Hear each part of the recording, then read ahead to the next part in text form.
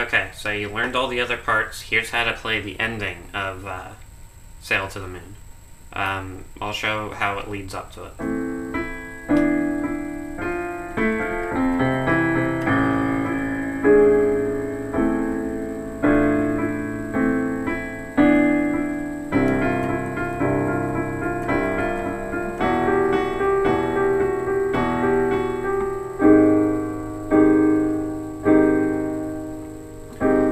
There are 3 chords for the ending that you repeat over and over again, and you just climb up the octaves with it. First one, left hand is a A-flat, E-flat, A-flat. Right hand is a C, E-flat, G. You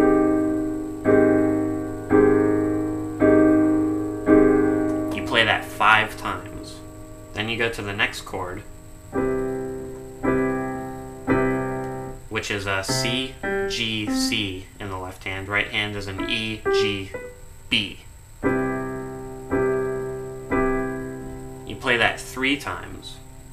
The next chord, your left hand comes up to an E, B, E.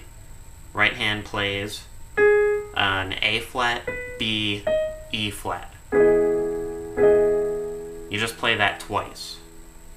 And then you bring your left hand up to another A flat, E flat, A flat, just like we did at the beginning, except you're up an octave.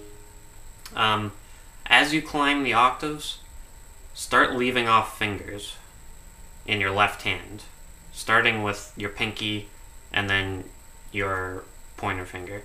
You want to leave off the lower notes as we get higher and higher. And then you just repeat that up until you get to what I'm doing up there is this.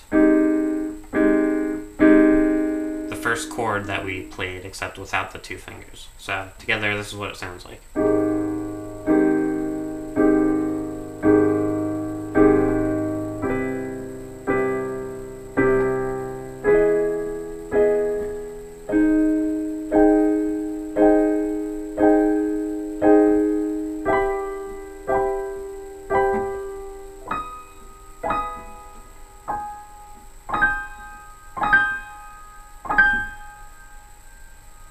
And you get to just float away like that. It's an awesome ending to an awesome song.